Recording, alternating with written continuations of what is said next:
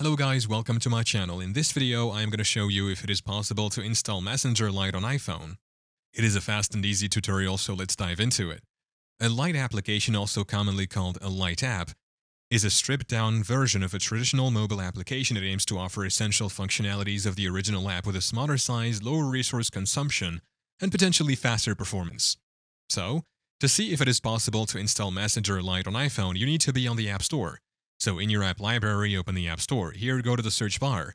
Now type in Messenger Lite and then search. From the results, you will only see the Messenger app.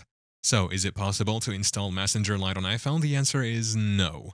Unfortunately, Messenger Lite is not currently available for download on iPhone and it hasn't been for several years.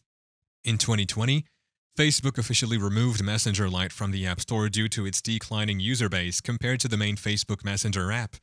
The only option you have is to use the Facebook Messenger app. While not as lightweight as Messenger Lite, the main Facebook Messenger app has been optimized for performance and offers a good balance of features and resource usage.